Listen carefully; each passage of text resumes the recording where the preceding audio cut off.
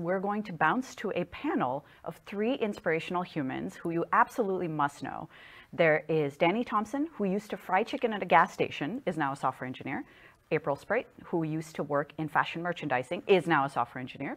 And Ayeja Brown, who is ex-military, now working in technology. So these 3 people are incredibly inspirational and so authentic, and they are going to share their journeys with you right this second. Are we ready for you 3?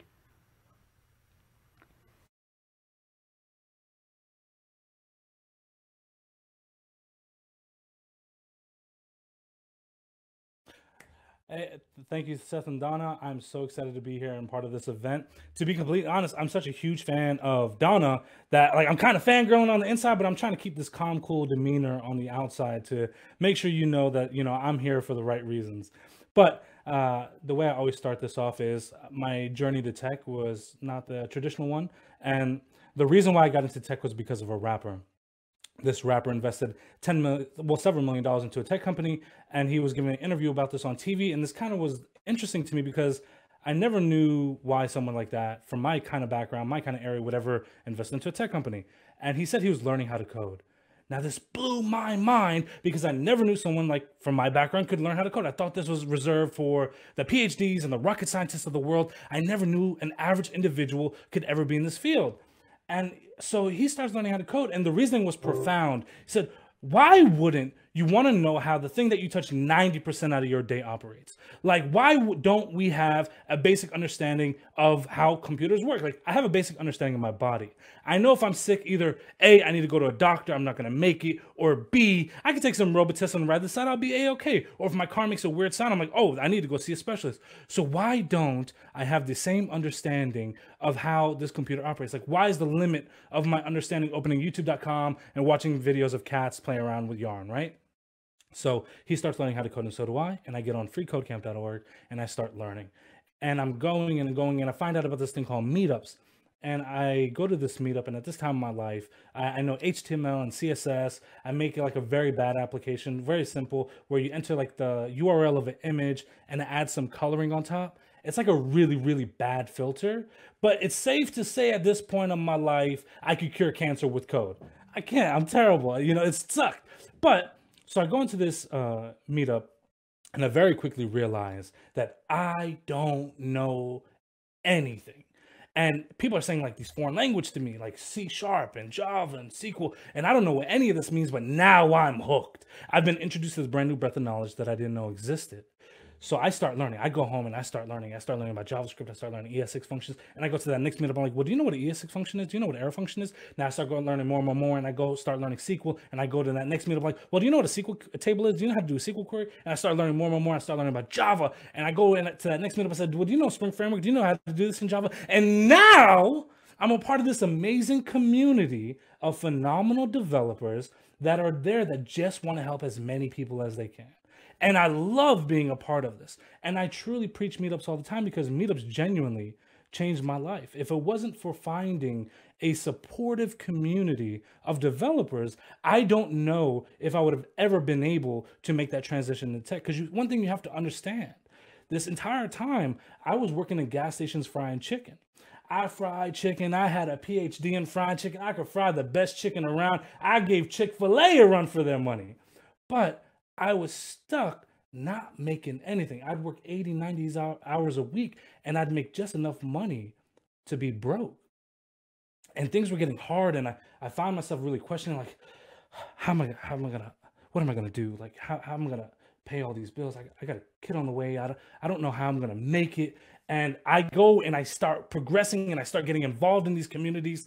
And I remember going on these interviews and I was doubting myself. I'd have all this imposter syndrome and this doubt coming to me like, Danny, they don't need you. They don't want you. They want professional developers. They want people with experience. They don't want someone that smells like fried chicken when they come into this interview because you're coming from the gas station. They don't want you. They want someone that knows what they're doing. And that's not you. My doubts, my insecurities, everything that I doubted about myself, I made it. I'm Danny Thompson, and I'm a software engineer. Thank you. I'm so happy to be a part of this, and I hope you find some inspiration today to make sure you get to where you're going. And with that being said, I kick this off to Ayeja. Man, Oh, Daddy, that was passionate. Thank you. I'm a +1 on the fangirling for Donna too, because I'm a Donna fan. I told her on Twitter earlier that I don't have enough stickers on my computer yet, but I'm going to get there. So I am taking donations if you're sending stickers. My journey to tech was a little different. And I spent 16 years in the United States military. I spent 4 years in the Air Force, 4 years in the Air Force, and I knew I wanted to be a Marine. But I was 17 when I joined, and my dad was like, nope, not going to happen. You're not going to the Marine Corps. All my uncles were Marines. All my uncles were crazy. They were wild. He was like, no, you can go in the Air Force.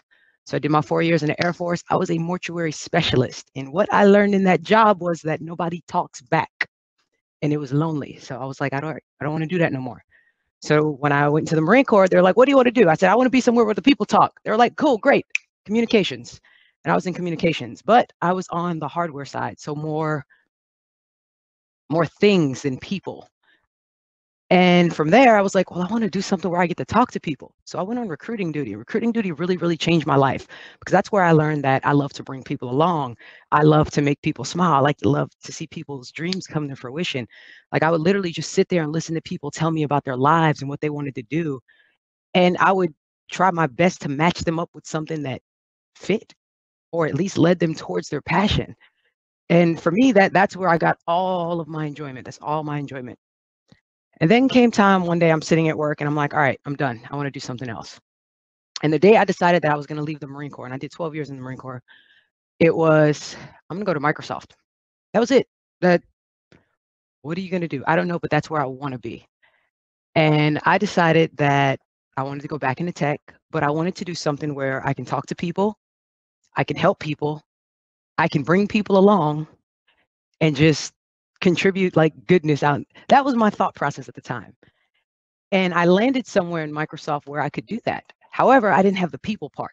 So I was doing great things. I was with a great organization and the organization was doing great things. They were helping people, but I miss talking to people. So I went out on this venture to like, let me go find people to talk to. I want to be customer facing. I want to be out. I want to be in the community. I want to be talking. And I landed here in Fast Track for Azure. I love my org now because I get to talk to everybody, profits, nonprofits, tech for social good, schools, the Boys and Girls Clubs, just places where we get to literally see the things that we're doing come to fruition. And when I got here, I'm like the imposter syndrome was real because I'd spent so much time in the military that I would come and I would just sit at my desk and be trying to figure out what I was doing there. You know, my boss would look at me and she'd be like, "What are you doing here?" I was like, "I work here." She's like, "I know you work here. I hired you." And then I really wouldn't know why I was here, and I had to struggle to figure out my why again.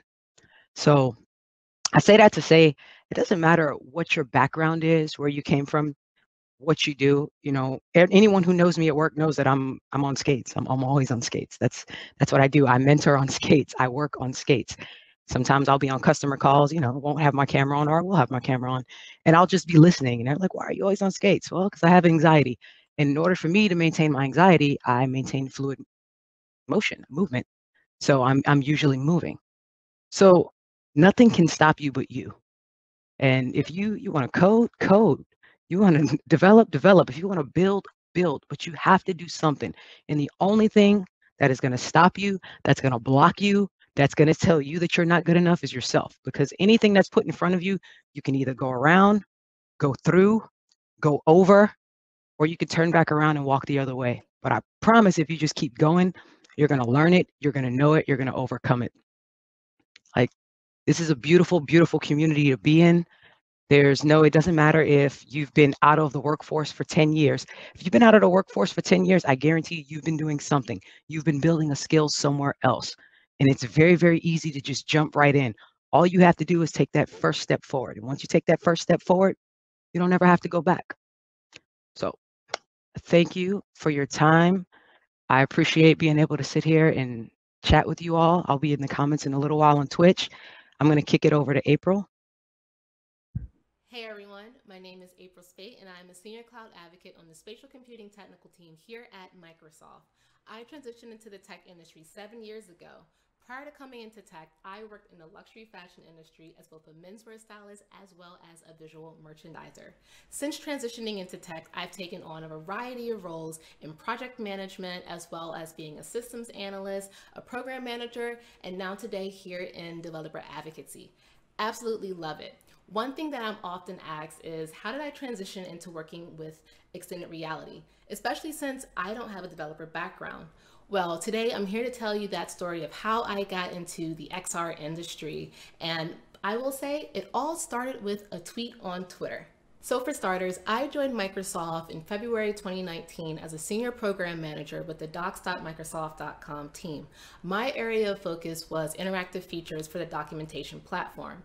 So as I mentioned, I didn't have a developer background, nor did I have a CS degree. I was actually coding in my free time, and I did it because I thought it was fun. That summer, I took a trip back to the East Coast to visit my family. And of course, while waiting in the terminal for a delayed flight, I decided to get on Twitter and scroll and see what was going on just to pass some time. I happened to have came across a really cool HoloLens 2 demo that integrated speech translation. And what happened was that the speaker could speak in their native language, and then it would be translated to another language on the receiver's end. So thought that was absolutely cool. I instantly went to Twitter and I asked everyone, what was it that I needed to learn in order to do what I had just saw? Fortunately, the response was plentiful. I got a lot of feedback from the XR community on how to get started, and that also led to me being invited to a workshop that Magic Leap was hosting that upcoming weekend.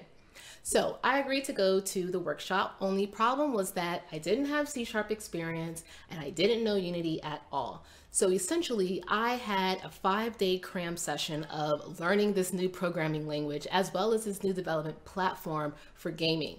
And it might have been a very difficult, intense struggle, but I actually finished it in time for the workshop, and I felt that I had just enough knowledge to get started. Turns out I knew a lot more than I thought I did, and the workshop went pretty well. Shortly after that, I met up with some folks that worked in Microsoft within the area of mixed reality as well as spatial computing, and I got a chance to actually try out a HoloLens on my own for the very first time. Absolutely thought that was cool. I stayed in touch with those individuals, and I also had a mentor at Microsoft that helped me get ready for that next step in my career, which happened to turn out to be developer advocacy. I also connected with my actual manager that I had at the time, and we put together a career development plan that would help me prepare for that next role. Fortunately, later that year, earlier, let's say here 2019, the opportunity presented itself and I made the transition over to my now team, which is within spatial computing.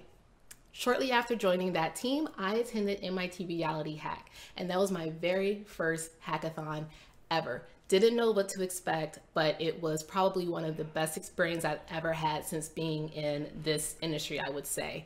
Myself and 3 other individuals, we created a VR learning experience app that's designed for children to help with children with dysgraphia as well as dyslexia, and it helps with their letter formation and their word recognition. Completely shocked that we actually won 2 categories at that hackathon, and I will say that gave me the confident boost that I needed walking into my now role in developer advocacy. One thing I will definitely say is where I'm at today definitely took a village. Making this career transition, especially into this whole new different area of tech, would not have been possible without the help of everyone that has helped and contributed resources, folks that I met with along the way, whether it be online or in person, having people behind the scenes that are rooting for me and are helping me make connections. That definitely made a big difference. When it comes to career transitions, it truly takes a village. It's not something that I feel that everyone should just do on their own. If you have the opportunity to work with others, pair with others, network with others, definitely do it. That's 100% how I got to where I am today. I want to wish you all the best of luck in your career transitions wherever you are on your journey. And if you want to stay connected, come find me on Twitter at Vogue and Code. And you can also connect with me as well on my website, which is www.vogueandcode.com. Until then, you all take care. Thank you so much for allowing April, Danny, and I to come share some inspiration and energy with you all. I'm going to kick it back over to Seth and Donna. All right. Hello. Wow, I feel like I can do anything. Those stories are so inspiring because all of these people had complete, full lives before tech. And they realized, hey, you know what? There's so much opportunity out there. There's so much opportunity to get a great job that'll last me forever. a great paying job that'll last me forever, and one where I can really pursue all of these like curiosities I have about how things work in the world. Although I will, there is one, I do need to make a correction to something somebody said. If someone showed up to a job interview smelling like chicken and I knew they made it, they would be hired on the spot. Immediately just hired. saying, Immediately. to throw that out. We just had a long discussion about what we're going to order for lunch, and now it's going to be fried chicken. Thank you, Danny. That was It is awesome. going to be fried chicken. Love that. We're And here's the thing, like, there are so many of you out there thinking, nah, tech, I can't do tech. Nope. No, we actually need everyone, Yes. right? Because there are problems that everyone needs solved, and tech is a good way to answer it.